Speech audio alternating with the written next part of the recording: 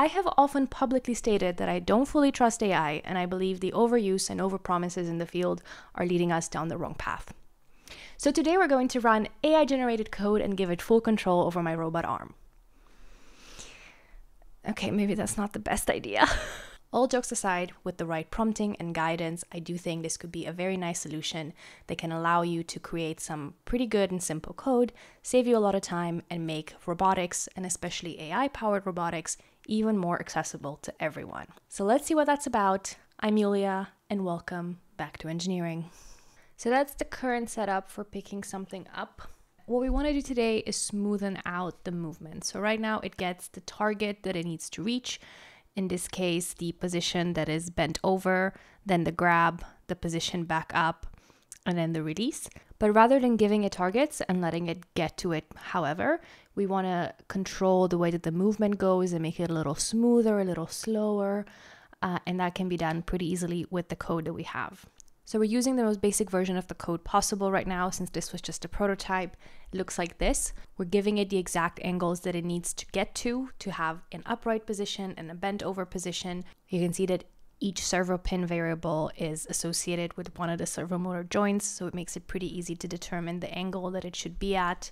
So how do we make this smoother? We could make a function that just iterates through the number of values that it has to go through. So it goes from angle 0 all the way to angle 90, for example, with like a few angle increments in between. So that will give it time to adjust to every position that it needs to get to, rather than directly having to shoot to the target that we're giving it. However, I'm not going to write all of that myself. Instead, because I actually have a pretty well-defined problem with a predictable solution where I think a lot of people probably already wrote this kind of code before, it must be somewhere on the internet, therefore it probably made its way into the training data of a model.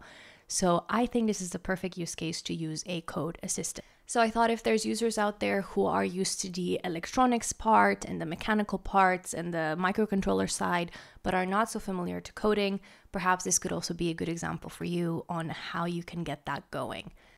So today we're going to find out if AI can write the code for my robot arm for me, make these movements more controlled and smooth, and come up with some more interesting positions that I can program in and make this a bit more functional, a bit more fun, and of course, a lot less work for me. So let's try it out.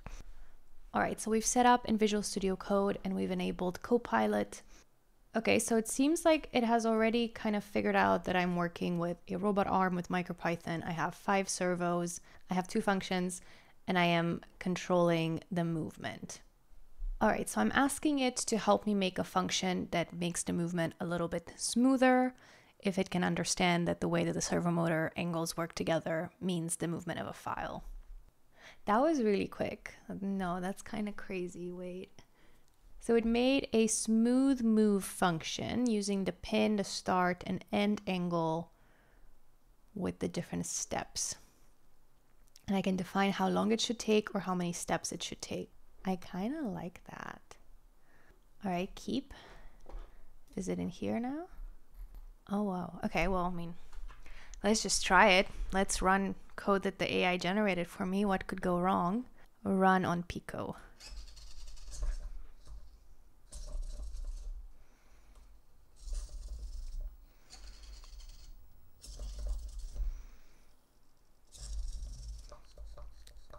I mean, it's exactly what I wanted, right? It's just a little bit slow.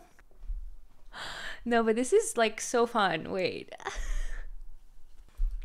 Make it go faster. Yeah, keep the changes. Right, so now the duration of different movements is like 0.4. And I love that it gave me a different movement for the base rotation, and it made it even faster when it does the little claw grab, which is actually quite smart. That's something that I was thinking about as well, because it should be a bit slower when we move 4 servos at once, but just a little grab.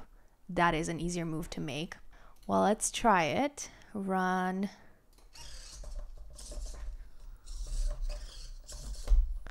Dude, that's so good. That was so much better. I don't even know what to say. Okay, let's try it with the little tissue grab again. Thank you.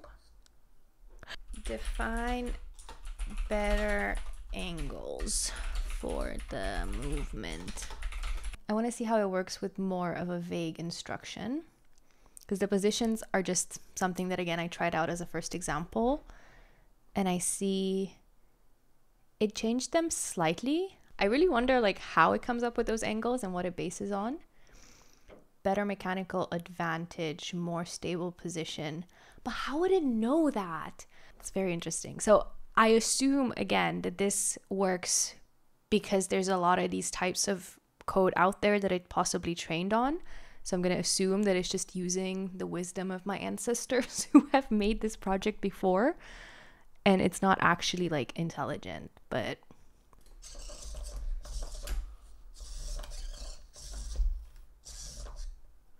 that is like so much better than the first run.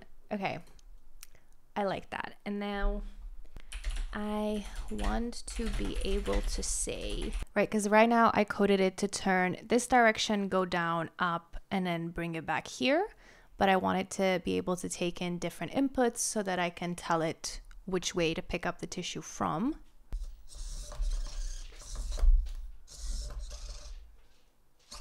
That was from the left, and now it picks it up from the right and sends it to the left. Now let's try something a little bit out of scope. Can you make a new function to make the arm wave? Okay, that just appeared. Okay. So let's see, we have the same smooth movement function that we're using, and it's decided on certain angles. Just for servo pin 0, let's watch you wave.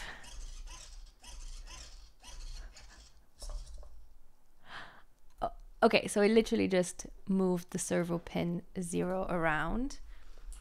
Wave with the rotors in the top of the arm, wrist as well. Okay, so I wanted to probably also move the other pins, which would be the ones higher up there. Let's see.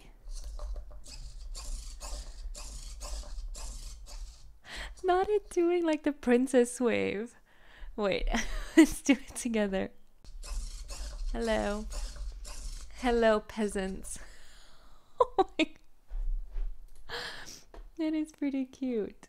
Now I want to make an extra function for saying yes or no with the servo movements. So I would assume that it does like a little clench up and down for yes, and then the no would probably be just a pin 0 movement.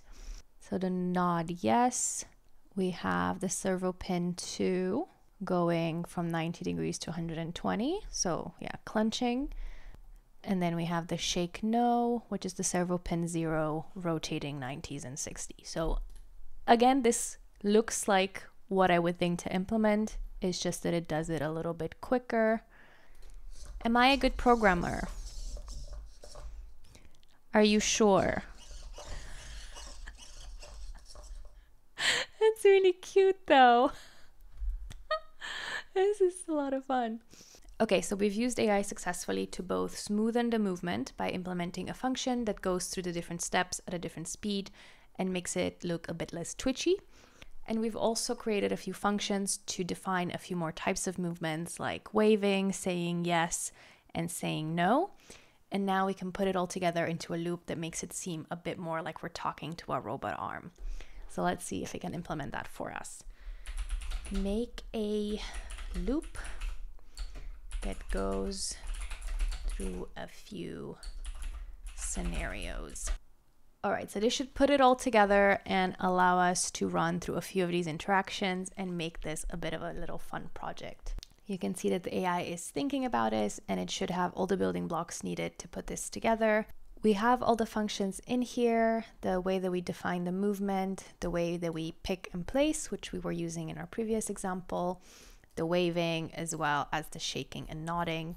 All we need now is the while loop that contains all of these one after the other. All right, and let's see what we've got. Hello. Which side is the tissue? And I'm going to say right. And then you come here and drop it. Boom! That is so fun. Oh my goodness. So there you have it. We've used Copilot to generate a few very simple functions for the robot to follow. Could we have implemented these ourselves? Absolutely. It's not the most advanced solution. I will link all the code in a GitHub repo so you can take a look at it. It's not much different than the one that we used when I wrote it myself in the previous example. The hard work, so to say, was assembling the servo motors and assigning them the right variables. And then it's just a matter of saying which angles you should go to, having that slight smoothening function, and then just initiating more of these movement types like the nodding, the shaking, and the little wave. But this did speed up the process quite a bit since it can just create a few lines of code for you. And I'm curious how far we can take this. Because the code runs on the microcontroller and not on the actual computer, we might be a bit limited. For example, like if we want to run an actual LLM that can answer some questions, I don't know if that can run on the Pico, but it's something to definitely look at, or try to recreate this with a bigger microprocessor or like an NVIDIA GPU powered crazy thing and make a pretty advanced robot. But we have the building steps, we have the techniques down, we're iterating through it step by step, hopefully making it as understandable and easy to follow as possible. And yeah, I'm really curious to see where this project goes. Let's do one more wave to say goodbye. Run. Goodbye, see you in the next video. Thank you everyone for watching. Please like, comment, subscribe, turn on the bell, and do all the YouTubery things so that the algorithm likes me and I can continue to make videos. And we'll see you next time.